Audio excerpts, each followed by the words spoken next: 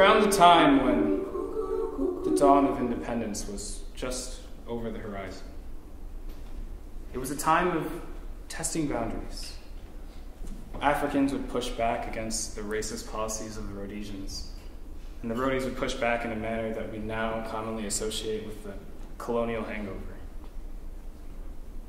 I drove out to Chimanimani for work. If you've ever been there, you know, the landscape, it's so wonderful. The mountains, the green, it's really something else. Anyway, I drove out to Chimanimani for work, and I decided to take a stop at the country club. Now I'm sure you can imagine that country clubs and their sprawling golf courses were undoubtedly segregated. Only gardeners, maids, caddies made into those places. So I walked in, and of course, all eyes were on me. But I didn't give a damn. I went to the bar, I sat on a stool, and I ordered a Bollinger's. And just as my beer came, a short, thick-necked Rhodesian came, took my glass, and he stuck his middle finger into my beer. Ah, excuse me, mate. I'm just making sure it's cold enough for you. And like that, he chuckled and he waddled away to his friends. Was I livid? Of course. But what could I do? I picked up my things and I left.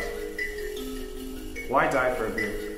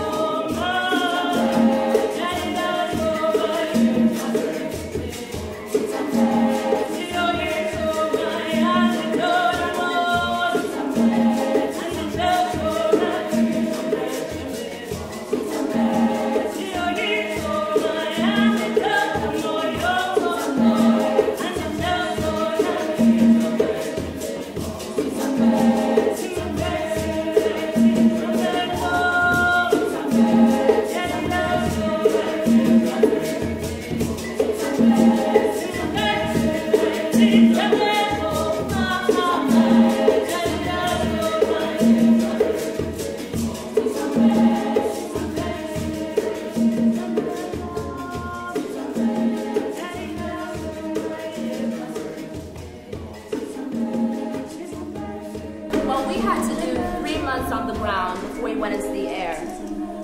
First day of class, this white girl came. Lynn Saunders. She was one of the trainees. I was sitting with Auntie Loveness and them. There were only 8 blacks when I joined Air Zimbabwe.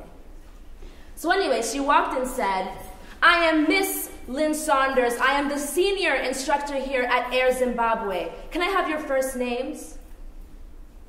Auntie Loveness looked at her and said, why should we give you our first names? You told us you are Miss Lynn Saunders. Well, then I am Miss Loveness Makombe. What shocked her was this was the first time she was in a classroom with qualified women. I was a qualified nurse at the time, and I had just spent some time in England, and Auntie Loveness was just coming from Impilo Hospital. I remember our first flight. There was, of course, first class, business class, economy class. So obviously, as a junior, you started work in economy class. And then they would say to us, "You don't come to first class. You must phone." So unfortunately for them, Auntie Loveness and I were put in economy class together. So what would happen is after food service, the food in first class, which was the best thing ever, the senior would bring it to us. So one day, we waited, and no food came. So what did I do? I walked straight into first class. And the senior there, I remember her name was Rosie Field. She looked at me and said, "What on earth are you doing here?" And I said, "Why on earth are you shouting? You can speak to me nicely." She said, "You know the rules. You're not supposed to come here." And I said, "As long as it's written, Air Zimbabwe outside, I am in Zimbabwe and I go wherever I want. So I have come for my food." And she gave it to me. And just like that, we were the first to change everything there because the racism was still very much so.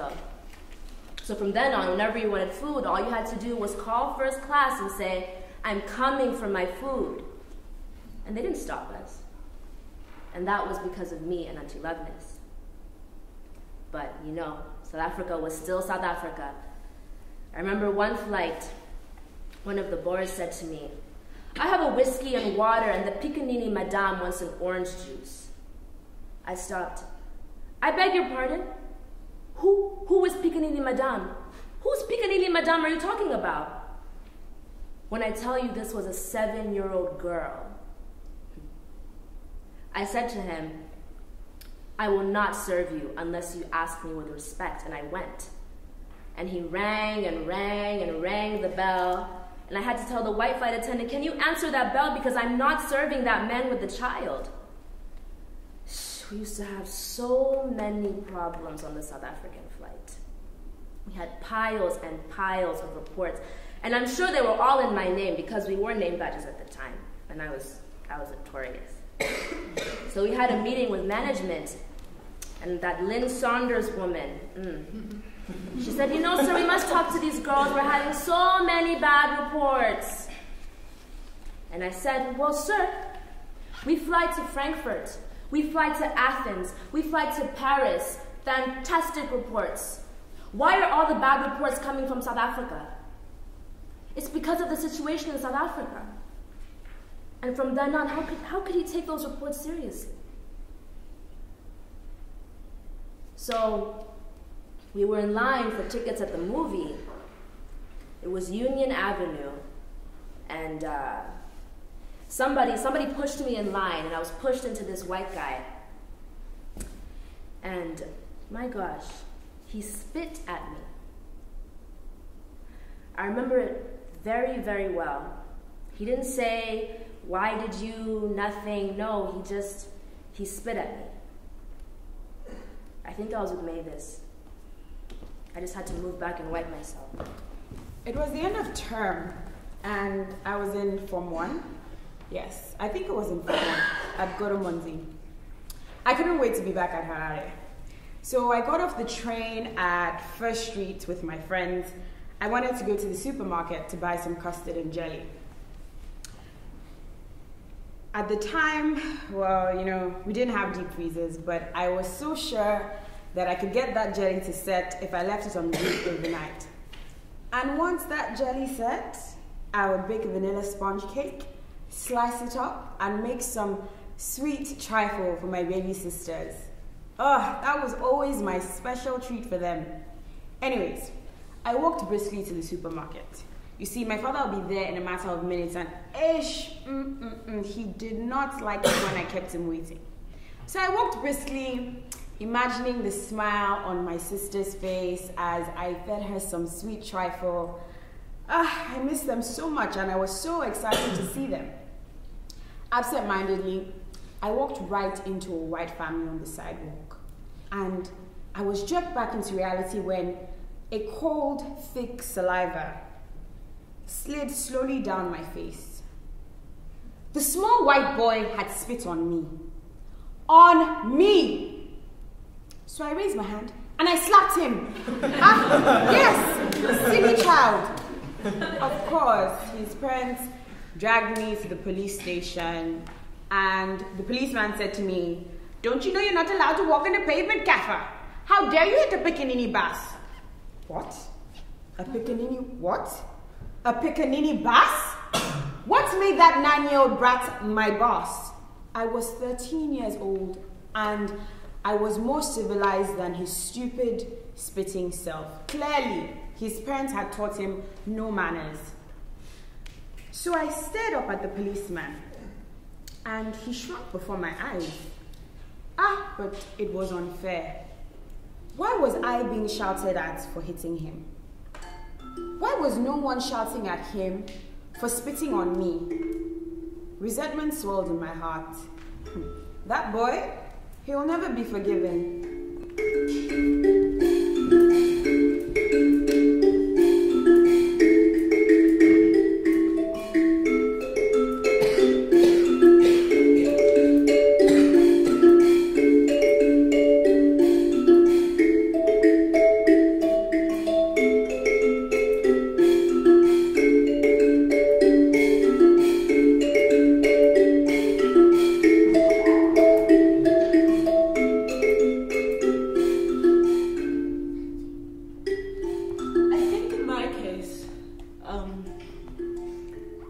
See, my father was a minister of religion, apostolic faith mission.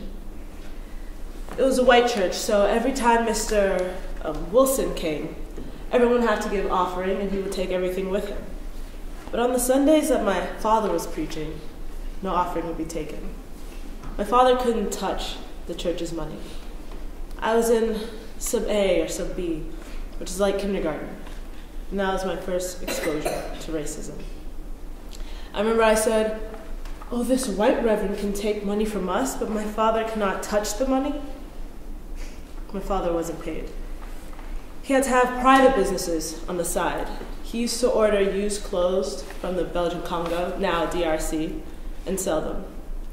That was my introduction to this unequal treatment. And as you grow up, you go to downtown Salisbury, and as an African, if you want to buy something, you don't just walk into a shop. You have to buy it through the African window. I remember this one time, after my father bought some furniture, he asked them, "But how are you going to bring it out?" Wasn't it I who bought it through the African window? I expect my furniture to come out that window too. He just wanted to make a point. In terms of schooling, blacks had their own education system called African education. There was a department for coloreds, another for Indians, and then there was the European education system. There were courses that weren't taught to Africans. Blacks who wanted to study medicine or law had to go to South Africa and study at apartheid universities just for Africans. Even in town, it's obvious. If you're walking in the stoop and there's a white family coming from there, you risk your life. You have to step into the street so that a white man, woman, or white child can pass. You can get a 6-year-old boy slapping a 65-year-old man, and he won't say anything but, "Ah, thank you, Pickaninny boss," wear his hat and go. But if a black man is walking on the pavement and he accidentally rubs his shoulder against a white woman, he would go to jail. Another ridiculous thing is all the European beers, your whiskeys, brandies, anything distilled or refined wasn't sold to Africans. And if an African was caught with a bottle of brandy, he would go to jail. You were only allowed to buy KB, Kaffir beer. That's the only thing you get legally anyway. Anything else? Jail. Even the shop would be in trouble. Africans used to pay a white man or a colored to go and buy liquor for them, because coloreds were white men's children.